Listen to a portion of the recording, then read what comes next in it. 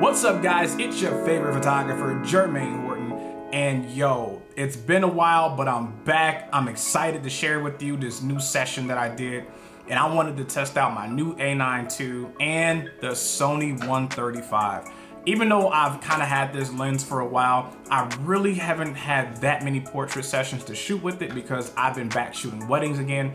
So I'm like, all right, let's put this thing to the test in a scenario where I can have some fun with and be creative and just make things happen. So let's get to it. As we get ready for the smoke bomb session, the one thing I learned was, yeah, I probably shouldn't do this when it's windy out. Didn't know the wind was gonna pick up. Again, I thought it was gonna be one of those calm evenings, afternoons and whatnot going into the evening, but the wind just really picked up and I was just like, yo, okay. So let's see how this turns out. And man, the smoke kept getting in the model's eyes and it got bad at one point. So I pretty much just kind of got the shot that I was looking for. And I wanted to do like a backlight shot.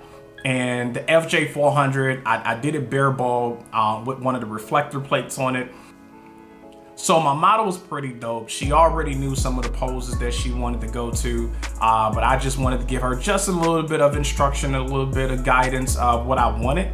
I'm always posing sometimes with the model, and sometimes I feel it's easier like to kind of show them so that way I can get what I want. And man, she just pretty much nailed everything that I wanted out of this shoot. She was definitely a sport. I mean, the elements of when we got into the water from these bleachers, she was just all for it. She was game, and that's what makes really dope models when you're shooting. So, you know, what I usually do is I love having my Sony Bluetooth speaker with me.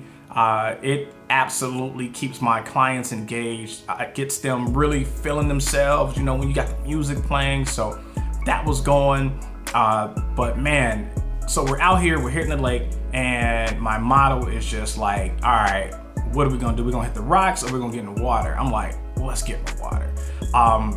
I knew exactly what I wanted because earlier when I thought about doing some swimwear shots and getting on the water, I knew I wanted her to get on the rocks and let the water kind of like, you know, ripple past her. But I had no idea that the wind was gonna pick up the way it did to give this amazing waves that just kept coming and crashing and hitting the rocks.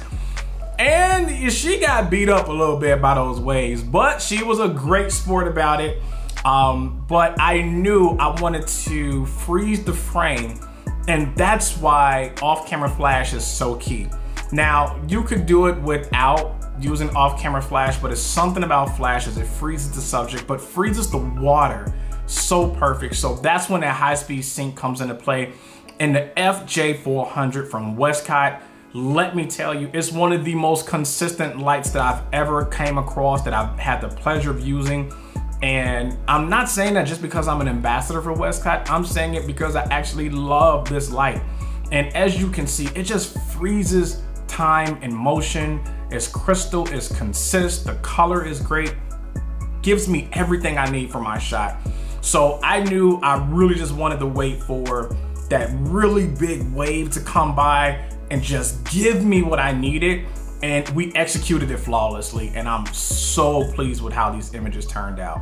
So guys, thank you for checking out my video. I really had a blast with the model and out here shooting and creating, and I'm so excited to do even more. I got so much more content that's coming, so make sure you subscribe, like, and even go in the comments and tell me what you liked or loved about this video or what you would like to see next.